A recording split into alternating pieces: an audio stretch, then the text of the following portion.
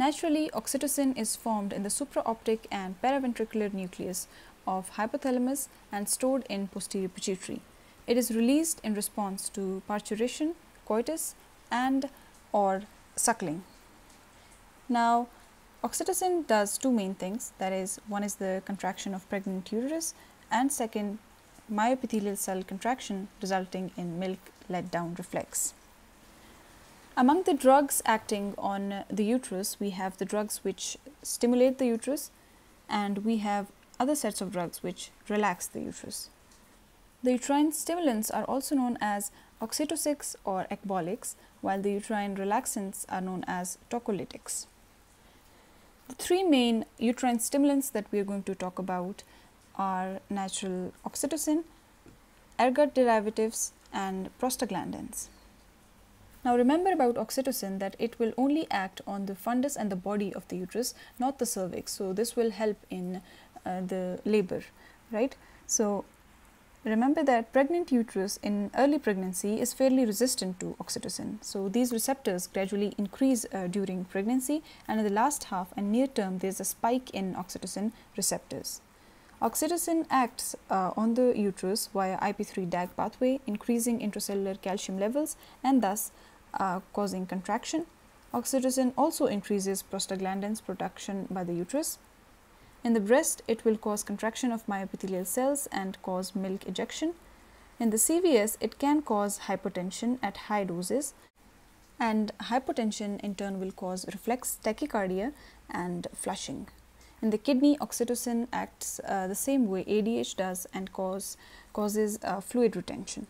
Now, oxytocin can be used in the induction of labor and also in postpartum hemorrhage, because it will contract the myometrium of the uterus, and thus the blood vessels that are supplying the uterus will be contracted and blood loss will be less.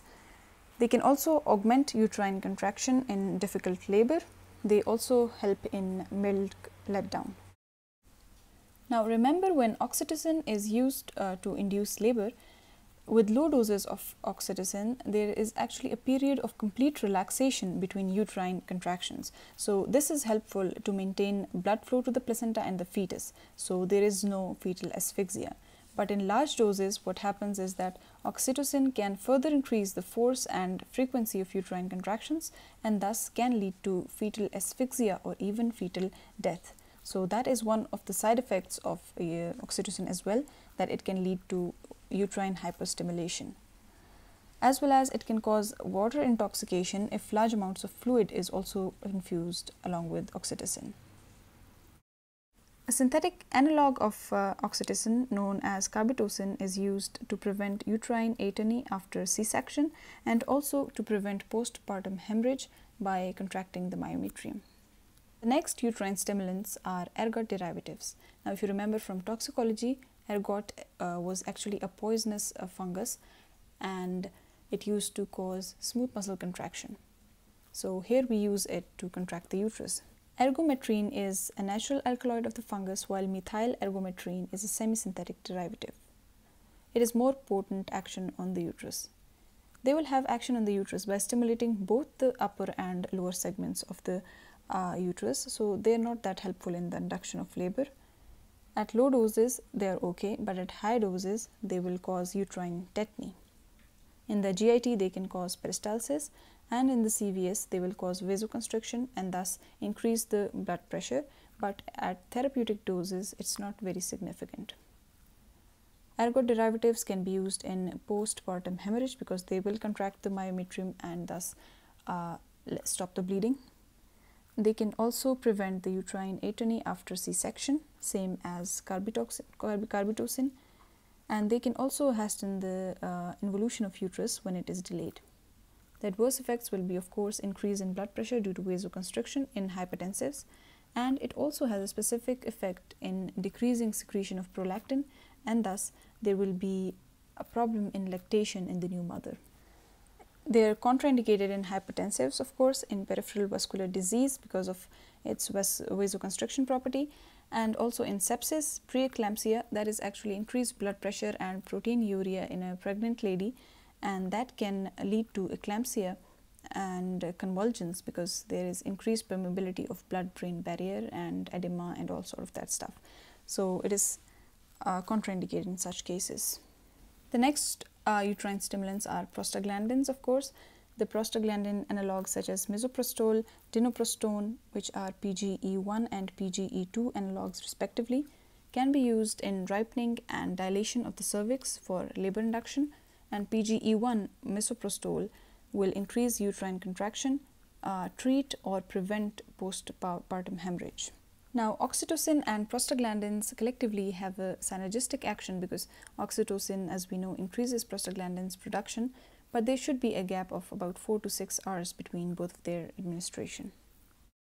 Coming to the uterine relaxants or tocolytics, we have beta blockers, calcium channel blockers, oxytocin receptor blockers, prostaglandin synthesis inhibitors, MgSO4, progesterone, nitric oxide donors, and halothane. Coming to beta blockers, we know that we have beta 2 receptors in the uterus which cause uterine relaxation by increasing intracellular cyclic AMP. Now, beta blockers will block these receptors, and the beta blockers that we can use are salbutamol, terbutaline, and ritodrine. But the side effects of beta blockers will be there, that is tachycardia, palpitation, pulmonary edema, etc. So they are contraindicated in diabetics and heart disease patients. Second are the calcium channel blockers. For example, nifedipine can be used. They will decrease calcium influx and thus block uterine contraction. They have fewer side effects than the beta blockers. Next are oxytocin receptor blockers. That is, the chief drug is atosiban, and it will cause relaxation, and they have less side effects as well. Next are the prostaglandin synthesis inhibitors, that is NSAIDs, chiefly indomethacin. The NSAIDs are not really used to delay labor because of the side effect that they will cause premature closure of the ductus arteriosus, because they inhibit prostaglandin synthesis and prostaglandins keep it open. They can only be used to cause relief for dysmenorrheal pain. MgSO4 has a depressive action on uterus, smooth muscles, CNS, and myocardium. It can be used when eclampsia has progressed to toxemia, that is high blood pressure and albuminuria in the pregnant patient, and this can often lead to convulsions because of high blood-brain barrier permeability. So as it has a CNS depressive effect, it can help with the convulsions as well. They are used when beta blockers are contraindicated, and their side effects can be hypotension, a decreased temperature, arrhythmias, CNS and respiratory depression. Progesterone is used to treat threatened abortion. Nitric oxide can also be used as a uterine relaxant, but it will cause hypotension in the mother.